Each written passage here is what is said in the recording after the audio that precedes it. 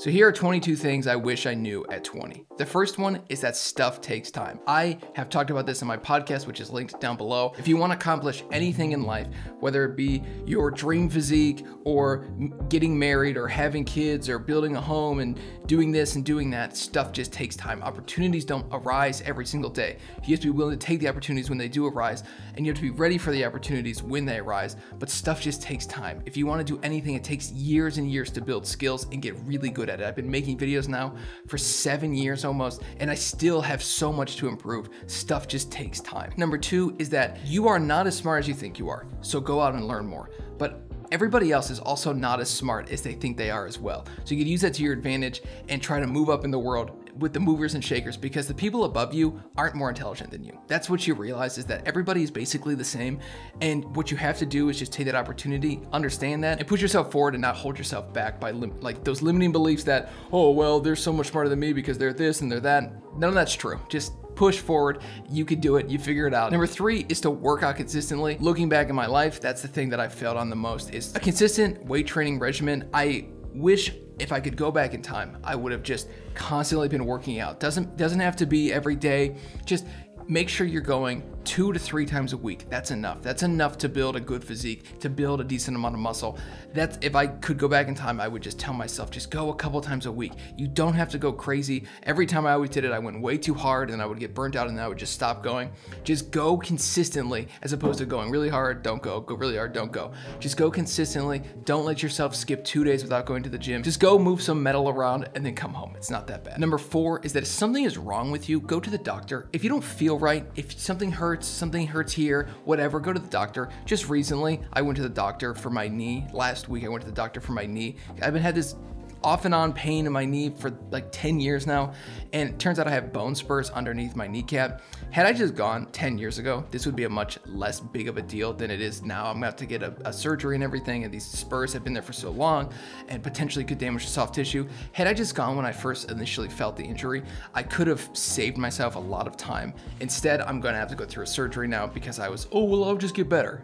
Just go to the doctor, get it checked out. Number 5, you're about to meet your future wife, Scott, so don't mess this up. I know you're 20, you're gonna run into her at a bar. Don't mess this up. Number 6 is have kids young. I got married at 24. I had my first kid when I was 26 and 9 months. If I could go back in time, I wish I would have done all that younger. I love my family. The best thing I ever did was have kids, get married, and have children. It truly brings you the most amount of joy, the most amount of heartache, but the most amount of joy.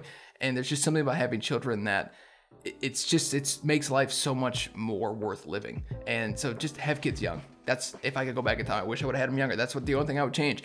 I want to have more kids, and I wish I had them younger. Number 7 is remember that in your 20s, your whole 20s should be spent learning, just getting really good at stuff, finding your passion and following that and getting really good at it, because your 30s is when you'll spend the time actually doing the thing, and then your 40s is when you spend time reaping the reward of what you did in your 30s. So just make sure that in your 20s, understand that you're not going to do the things that you want to do.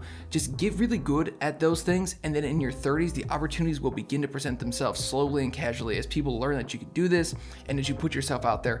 Just get really good at something in your 20s, and especially something that you're really passionate about. On that line, number 8 is learn by doing. Don't learn by reading or theorizing or talking. Go do the thing. If you want to run, go run. If you want to get good at lifting, go lift. Figure out what works for you. If you want to get good at filming, go film. Make a bad video, make a good video, just learn how to do things. And the great thing now is that all this stuff, everything's gotten so cheap. There's no real barrier to entry in anything anymore. So just go do the thing. If you want to make music, just go start beating drums. It doesn't matter. You'll figure it out along the way. The best way to learn is by doing. The same line of thought, number 9, is to stay focused on one thing, not one passion. Your passion could be filmmaking, but within the filmmaking, focus on one thing that you're filmmaking. If it's just making movies, just make movies, but stay focused on one thing. In my life, I got really into filmmaking, so then initially I started YouTube with a tech channel, and that's turned into now this channel, which I don't post my tech channel anymore. It has almost 16,000 subscribers. I don't post on it anymore. And then I changed to this, and then just last year I started doing weddings, and so then my time was just always split between so many different things. My biggest regret, my biggest mistake is just not focusing in on one thing. And had I just focused in on one thing, who knows where I would be by now. It's okay though, because in my 30s, I'm going to focus on one thing, and I know what that thing is, and I'm just going to do that to the best of my abilities, and I believe that it will work out. And if not, at least I tried. Number 10 is to go to church. Number 11 is film more stuff. I look back at my 20s and my late teens, early 20s. I don't really have any videos from those times. I don't really know what I did. I remember some of the things that I did, but having videos and pictures of stuff makes you remember stuff a lot easier. And I just don't have a big 6 years of my life. I just didn't really film or take very many photos of anything. I wish I just would have filmed more stuff. My friends and I just being dumb and being goofy. I wish I would have filmed more of that stuff just to have, because I don't have any of that anymore. And that's one of my biggest regrets from back then, is just not filming stuff. Number 12 is to be more critical of yourself. You might think you could do all the things in the world, but just understand that you need to constantly be examining your life and examining the direction that you're going, because every day you sort of make these decisions that you're not thinking about, and they do affect your life. So taking a step back every couple weeks, every month, every 2 months, just to look at what you're doing in your life and making sure that you're actually doing the things that you want to be doing and you're headed in the direction that you want to be headed. A good example for me is that when I was in college, all I focused on was being really good at golf, but I wasn't thinking about what happens after I graduate. What am I gonna do after I graduate? I was so focused on being really good at golf. I was really good at golf. I had all the records and whatnot. And then I graduated college, and none of that stuff matters. Nobody cares. Nobody cares about any of that stuff. Looking back, if I just would have re-examined my life, I could have spent more of my free time developing a skill like video and using that to make money, as opposed to just getting a job that I'm not super passionate about. So that's what you have to do, is just make sure you're constantly examining your life. 13, along that same lines, is to read more books or listen to more books. I'm a slow reader, and I try to read as much as I possibly can, but I am slow at it. So listening to books is just such a great way to do it. Just buy the book, spend the money. There's so much knowledge out there that is to just be taken for free or for just a very cheap price. You go to a library, it's free, or you pay for it, it's 10, 15 bucks. You can get all this knowledge that these people have, lifetimes worth of knowledge, consolidated into 300, 400, 500 pages. And if you read 10 pages a day, it'll take you a month to read a book like that. And you could learn more in 1 month than you could have possibly in 2 years of just watching YouTube or not doing anything. So just go out and read more, learn more. There's so many ideas out there, and so many good ideas out there, and you just need to go out and learn. Number 14 is to stretch. I talked about weightlifting. Making stretching a part of your day is really important. I can't touch my toes. I'm pathetic. I can barely even touch my knees. I'm so tight. Just go stretch a little bit. It feels good. It'll make you feel good. It helps with your longevity in performing sports and performing any type of aerobic activity or anaerobic activity, like even just chasing my kids.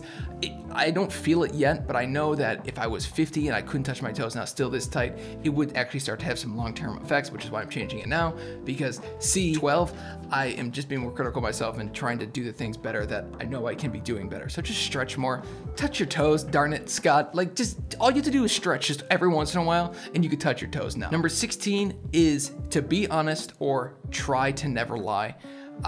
We've all done it. We've all lied. I was a much larger fibber when I was in my early 20s, late teens. Just don't lie. It's good to just not lie. Just tell the truth. Nothing good comes from a lie. You might occasionally get away with a lie here or there. Just tell the truth.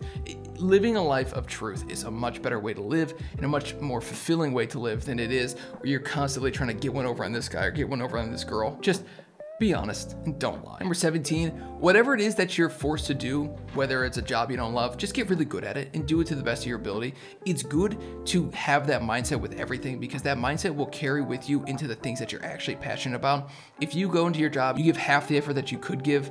When you go at home and you're working on the thing that you're super duper passionate about, you're gonna give half the amount of effort. So just go all in on everything that you do. If you're at work for 8 hours a day, be the best employee that they have. You might as well. All it takes is effort, and so all you have to do is just give more effort than everybody else, and most people are only giving 50% effort at their jobs anyways. So just get good at the things that you're doing, because it carries over in so many aspects of life. On that note, number 18, work harder. You always have more free time than you think. You could always play on your phone a little bit less. You can always watch a little bit less TV. Just work harder, do things, write down things you're passionate about and actually do the thing, and just work harder. Number 19, understand that the number one thing that's taking away your goals from you is your phone, your computer, and TV. Entertainment is sucking your goals away from you. You could see them actually falling down the drain as you begin to watch more and spend more time on screens. Just understand that that's a bad thing. You could spend time on screens and it not be all negative all the time, but you have to understand that the number one thing holding you back is the time you spend not doing the things you want to do. And most people are spending that time on a TV, on a phone, on a computer, playing video games, whatever, watching anything, scrolling TikTok. Number 20 is buying stuff, especially on a credit card, will not impress people. Nobody will look at you and go, it's really impressive that you bought all that money. And you have what, a $6,000 credit card bill? That's very impressive. Nobody cares about the stuff that you have. Nobody cares at all. Nobody really even cares about you in that sense. Nobody is looking at you and going, oh, you got a nice car, you must be doing well. And if they do, who cares? You don't want people who worry about money and things and status. Those people are no good for you. So just don't buy stuff on credit cards to impress people. It's stupid. Like, I understand that there are some risks that you need to take. I put some money on a credit card one time to buy my first expensive camera, and I'm glad I did that, but I didn't do it to impress people. In the past, I had done stuff like that to impress people, to buy the nice thing, to buy the nice this, to show them that I could. But who cares? I mean, anybody can get a credit card, anybody can take out a loan. The impressive people are the ones who pay with cash. Number 21, start the thing. Just do it. Don't be afraid to fail. Learn by failure. I was so hesitant to make my first YouTube channel. I thought, what are my friends gonna think? What are my family gonna think? And it cost me probably 4 or 5 years of growth that I could have had because I was just nervous about it. I had always wanted to start one when I was not a kid, but when I was in college, I really wanted to start one. And I just didn't because I was afraid of what people would think about me. And that's stupid. That held me back because how much better could I have been if I had another 5 years? That's almost twice the amount of experience that I have now. How much better would I have been now had I just done the things back then that I wanted to do? Don't be afraid what people think about you. If people are gonna question what you do, I'm not saying that they shouldn't be in your life, but just understand that a lot of times people don't want to see you succeed because they themselves aren't doing the things that you're doing. They're not sticking their necks out, so they're saying, oh, well, you're losing a lot of weight. Is it good for you to lose weight? Yeah, it's good for me to lose weight. I heard that a lot when I dropped a bunch of weight in college. So just go out, do the thing. Who cares what people think? As long as you're not doing anything negative and bad and destructive to you, just go out and do the thing. And finally, number 22 is laugh more, smile more, and just be a goof. Everybody takes life so seriously. It's not that serious. Life is really hard. Life can be really tough sometimes, but you might as well enjoy it. We're here for a limited amount of time. So just enjoy, just smile more, laugh more, chase your kids around, be a goof, roll around, just go outside, just have fun, enjoy the wonderful world that we've been given, that we've been gifted. So just enjoy life. Life is already hard enough, so just smile more, laugh more, and just do the thing you want to do. If you have any things that you wish you knew when you were in your late teens, early 20s, let me know in the comment section down below. For the people looking for an update on the 60-day body transformation, I think I want to just go 0 dark 30 for the next 30 days. So that way at the end, the transformation is so much grander, so much bigger, and hopefully a little bit more motivational for everybody. So I really liked making those videos and I really enjoyed them, and the views they were doing really well, but I want the final video to be really good and to be the best that it could possibly be. So I want to just try and surprise you in 30 days. So I will be making a video every week, and on the 60th day of the challenge, you will see me and I will be down a bunch of weight. I'm still doing very well. I'm still losing weight, still working out. So thank you for watching. I'll see you in the next one. Bye.